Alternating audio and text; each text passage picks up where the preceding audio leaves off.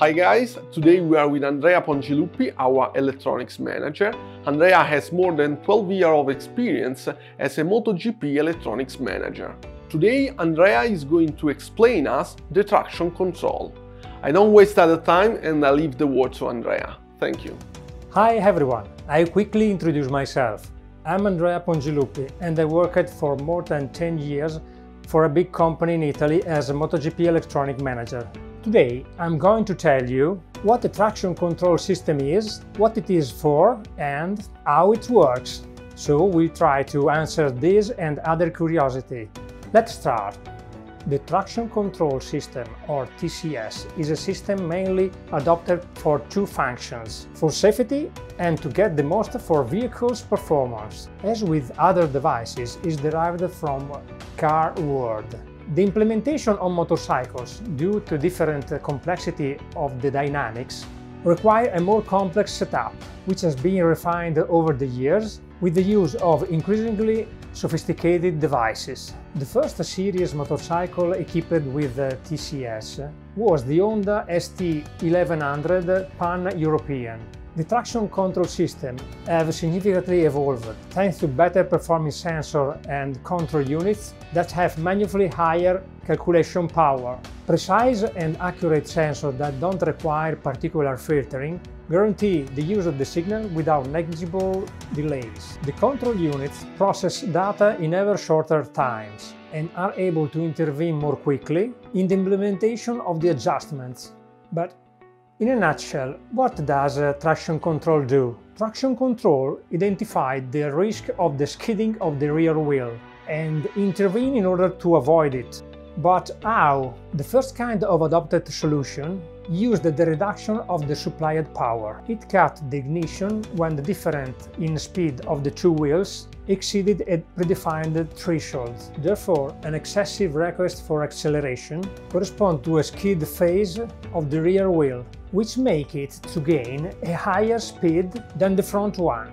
Beyond a certain difference in speed, the traction control intervenes, avoiding the striking of the spark. The engine loses the power and the rear wheel regains grip. Everything seems easy and simple if summed up. So yes, it's simple to understand, but a little bit less to achieve. Let's try to understand together why. How can you calculate the speed of the wheel? Generally, you need a Hall sensor, usually two in competition. For redundancy of strategic signals, this kind of sensor sends step impulse to the ECU.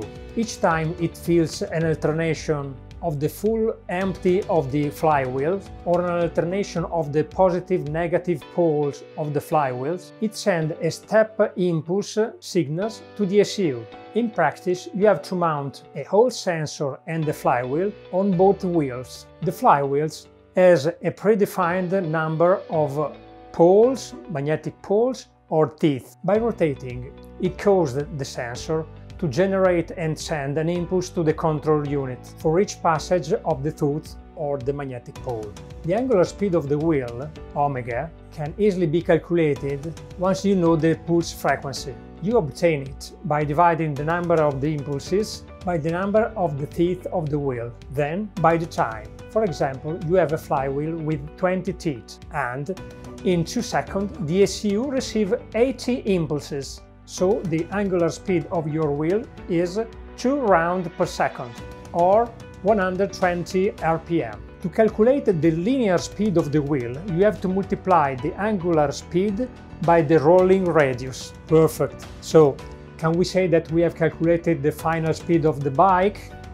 No.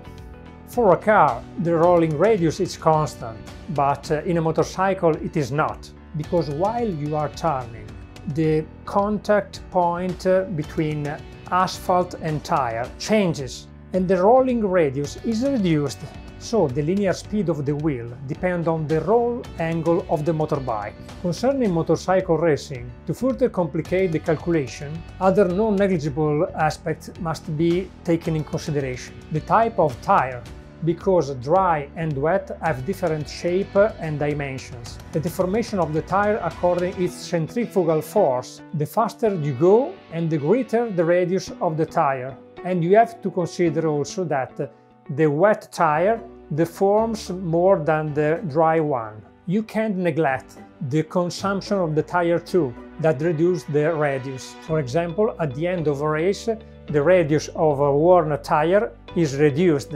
Now that we have realized that even the first kind of traction control system was not so easy, let's go back to analyze its strengths and weaknesses. The cutting method of the ignition is the simplest one and does not allow a modulated intervention. It is abrupt, since the loss of power in a single cylinder is 0% or 100%. The effect of a lack of intervention progression is mitigating in multifractional engines, while it's evilly evident in single-cylinder engines. The introduction of ride-by-wire allowed to intervene as an analog and not digital way, solving the problem of the not softness of the system intervention. A further big qualitative step was obtained by the use of the IMU, the inertial platform, thanks to which it was possible to create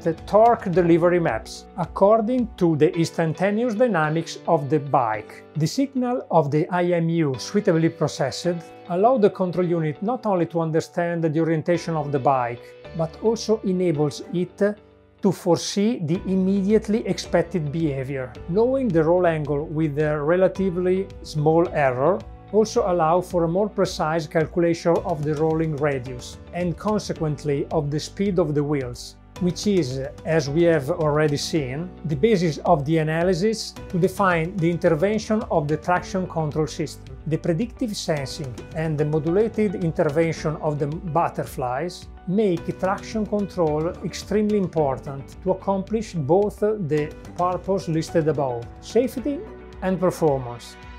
In the racing field, traction control has been refined to create strategies dedicated to particular situations. For example, launch control guarantees the best possible acceleration starting from a standstill. Anti-wheelie optimizes the power delivered with each acceleration to avoid excessive or continuous surges. And the slide control allows an expert driver a controlled drift for the exit of a curve on an optimal trajectory. Well, we are at the end of the video. I hope you enjoyed this time. And if you want to satisfy your curiosity about this world, if you want to discover what makes racing motorcycles so special, keep following us.